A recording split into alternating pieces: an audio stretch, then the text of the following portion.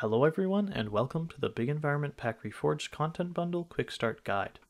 In this video, we'll be going over what the intended workflow for this pack is, and how to use the tools it gives you effectively.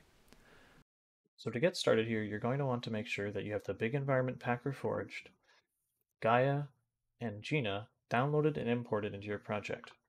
Once you've done this, download and import the Big Environment Reforged Content Pack, and then you're ready to get started.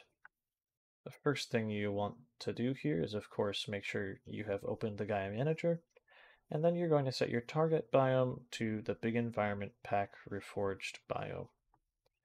Our workflow will be manual and stamper, and let's create our terrains. We're going to use this 4K Hills 2 stamp here, although I will change it so that it is a bit higher off the ground so that we don't have any water in our scene, and we will stamp that down onto the terrain. So now that we've stamped onto the terrain, we're going to create our runtime, and now things are already looking quite good. However, this isn't delivering that Dark Souls-like look that you want for this pack. So what you're going to want to do is go to Gaia Runtime, Gaia Lighting, and then save and load from file.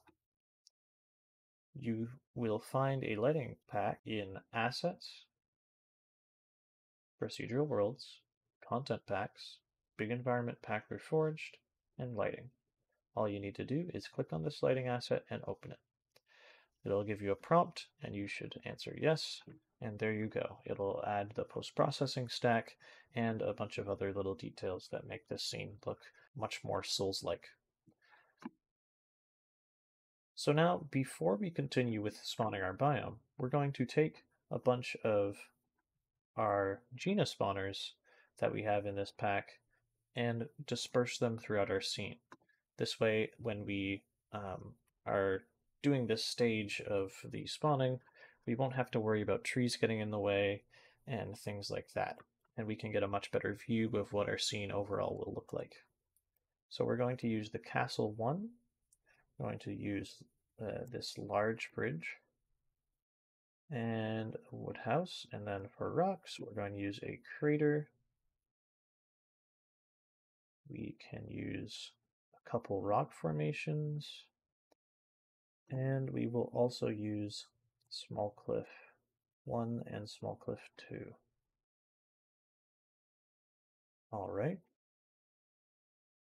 I'm going to move this to the side for now. And we're going to use this castle here first.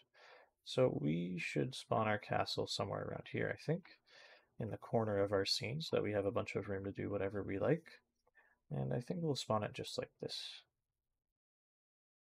All right, that's looking pretty good. So now we have this castle in place. I will place the second biggest thing, which is this crater. I think we can put the crater down here. That's a pretty interesting spot for it. And there you go, we have a crater fully spawned there. Now let's disperse the third largest thing, which is these large rock formations. And I'm only going to put a couple because they are pretty big. Perhaps one over here, one over here. All right, that's pretty good. And now these small cliffs. The small cliffs are one of my favorite parts of this pack because they just add so much to your terrain. You use the small cliffs on a bunch of these little cliffs around your scene. So you can see this is a small terrain cliff, and then we can add this to it to make it look way more interesting. Add another one there, and perhaps facing this way, another one. And there you go. We have a little much more interesting cliff in our terrain there. I'm going to go around and disperse these small cliffs throughout the terrain now, and then I'll show you sort of what the overall effect can be and how cool your terrain can start looking when you start adding a lot of these cliffs. And there we go, I've added many of these little cliffs around, and you can see that they give the terrain a lot of depth and make these otherwise uninteresting ridges look very cool. Next thing that I want to do is place a large bridge. So I think I will place it along this valley just to show sort of the ideal location for a large bridge like this. And it looks like that was a bit too far down the cliff. That is much better. And you could perhaps put a lava river or a normal river or a road underneath this bridge, and it looked quite good, I think. And then last but not least, we will place a large house over in the corner of our terrain here.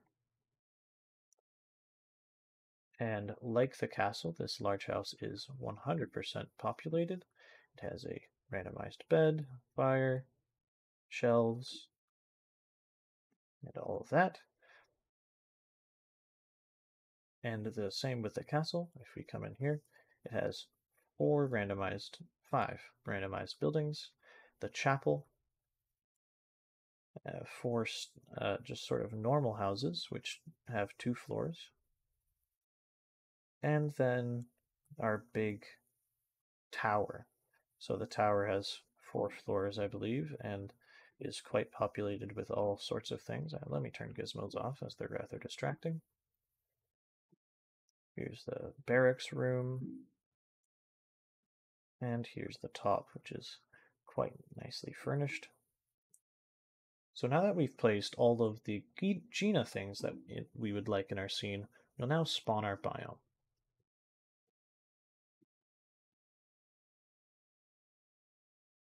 Alright, so our biome has been spawned. And now you can see that these trees have gone around. We've textured again around these rocks to make them blend a bit better with the terrain. Beautiful trees have been added. This is quite nice.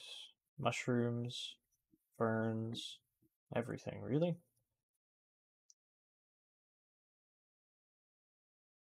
And even within the keep, there have been some trees added, which add a nice set of greenery. And you can see that grass hasn't spawned. We're going to want to refresh the terrain prototype on the first, and then refresh the terrain prototype on the second. Now you can see the grass is appearing on our terrain, but it's at a much lower density than we would like. To solve this, we'll go to our Gaia terrains, expand it, and then to our terrain settings. And we'll change our detail resolution from 256 to 1024.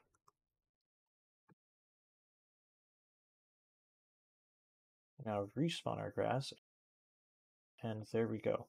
We have grass blanketing our terrain now as well, and that it makes everything look just that much better. That concludes the quick start guide for the Big Environment Pack Reforged content pack.